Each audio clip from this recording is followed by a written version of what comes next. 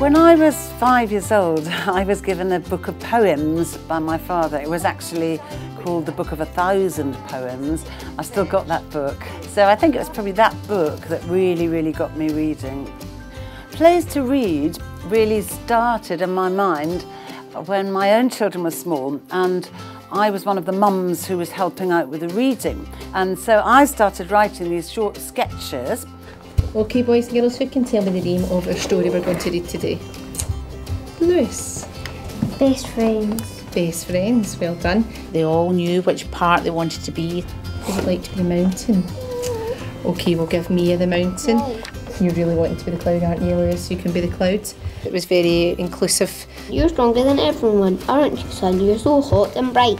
Children that were less able readers were able to be involved with more able readers, and that just made them more confident in general. No one can see me anymore. In that case, I'll ask the cloud to be my best friend. You read this play through, you swap the parts, read it again, swap the parts, read it again, swap the parts again. So all those words, all that new vocabulary is sunk in, but not in a boring way. And the kids are really motivated by it. There are these electronic versions where you can choose which part you want to read, and you, the child, can read those lines. How about it, Mountain? I've been hearing how strong you are.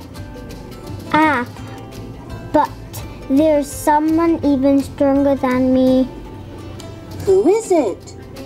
Who can it be?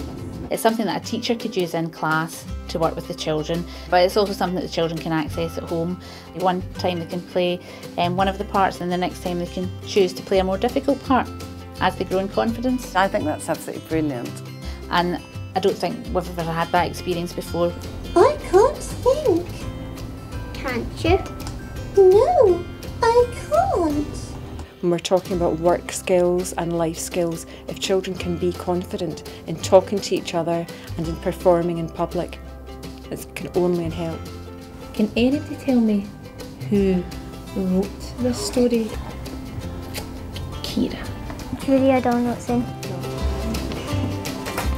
That's yours? Thank you. I think Julia Donaldson's so well known and well loved by children and their parents that the minute they hear that she's involved with a play or a book, it makes them desperate to get hold of it, desperate to read it. It's nice for the children to be able to interact with the text in a new and a different way.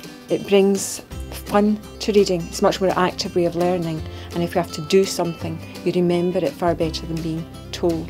Sometimes people say, is it important to read stories as if they're a tool for something else? The important thing is to learn to read in the first place so that you can enjoy all these wonderful stories.